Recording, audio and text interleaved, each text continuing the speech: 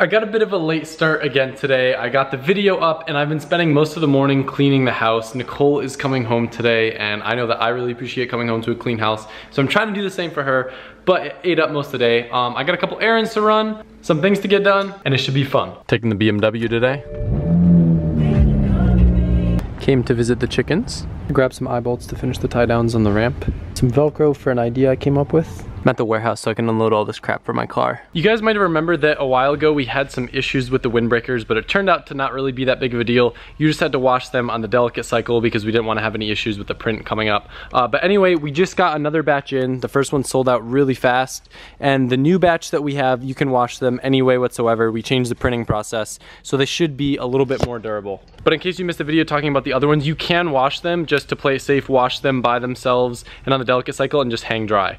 We've only had one incident where the print got messed up, but we don't want to obviously have that happen to more people. We've got them in black and red, and I guess you could call them more of a coach jacket since they have like a zipper and a mesh inside and everything, but they're really nice. Now I'm headed home and I gotta knock out a couple things before Nicole's plane arrives. When I was driving Nicole's car around, I noticed a little bit of a weird kind of like clunky noise coming around the transmission area. Maybe not clunking, maybe more of a rattle. So I'm gonna throw the car on the lift before she gets home to take a look at it, but I have a feeling it might just be a heat shield from when I put the downpipe in.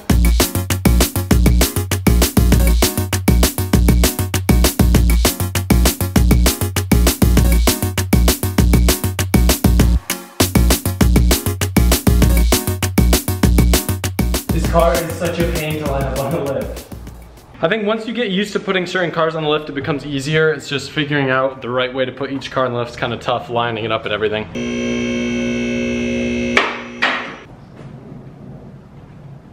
I can obviously put the car higher, but until we add the reinforcement plates, which I forgot I haven't showed you guys yet. They're under this pile of junk, but they're basically just big metal plates that are gonna give it more contact points to give it more stability. I just feel safer working under the car if it's not at the top peak, because that puts more stress on the lift, which actually isn't very securely secured right now, but it will be soon. It might just be as simple as this exhaust hanger coming in contact with this heat shield, which I can just bend out of the way.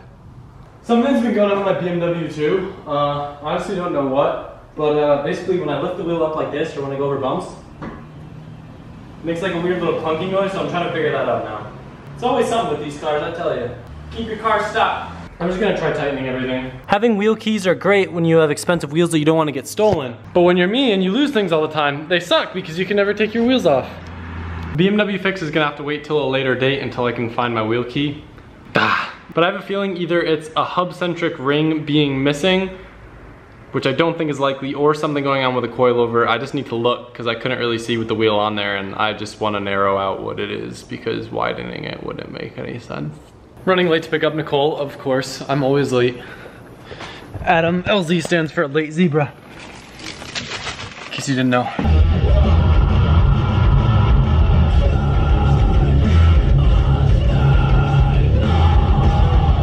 I got the package in the car. I wasn't even late at all. Perfect timing. Am I the package? Yeah. The Eagle has landed. I told them I was picking up a crazy package today. I'm not crazy. No, I just told them I was getting you. Nicole's back now, which is really great. I'm almost kind of glad though that she wasn't here over the time that we were building the SR because I spent so much time at the shop that I would have felt really guilty if she was home and I couldn't spend time with her. From staying so late at the shop, I'm still on a really terrible schedule, so that's why I wasn't able to really do that much today. But I'm gonna have to have a lamer video like today in order to reset the clock and then have more time tomorrow and get on a better schedule. A couple more common questions. Everyone wants to know what's going on with the 2JZ. Why did I rebuild the SR instead of putting the 2J in?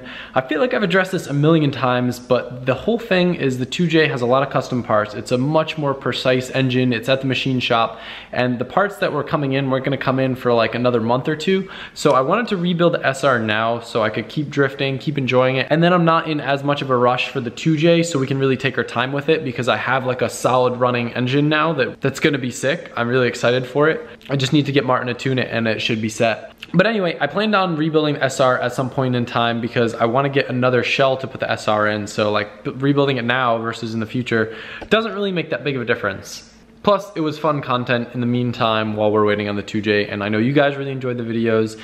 I enjoyed making them. One other common question that I've seen popping up a lot is, do I pay Alberto? And the answer is yes, I pay Alberto. With the amount of work that he does on my car and the amount of time that he spends on it, there's no way he could do it for free and still make a living. I mean, he has bills to pay, and that is his job. I would never expect for something like that to be free. But Alberto does give me like an amazingly good price for everything. And you guys can see he goes above and beyond, which is what's most important to me. He makes my car a priority. He makes sure that my car can be running so I can go to drift events, have fun, and make videos with you guys. And he's a great guy. So I love supporting Alberto. He's so awesome, and I'm really excited that he's gonna be trying to do his own YouTube channel too. I'll put a link in the description, but he really hasn't done anything with videos yet. All this car stuff has been really fun, and I know a lot of you guys are into it, but then some of you, my BMX fan base, isn't that into it.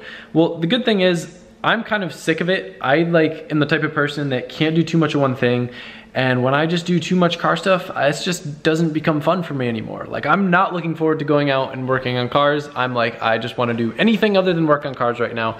That's what's cool about having multiple hobbies. So now I can spend more time riding, and then when I start to get sick of riding and my body's broken, then I can get excited to work on cars again.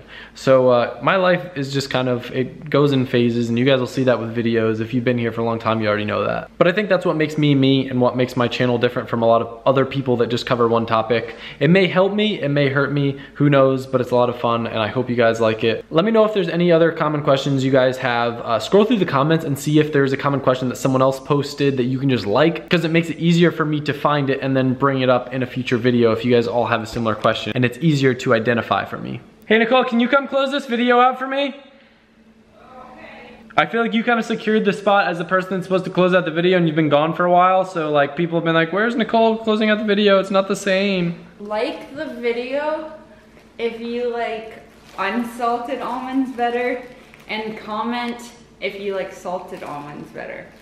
You can do better than that. I like that one. I want to know. It's a serious thing. You can just like close the video up by saying bye. You don't need to persuade them to like the video.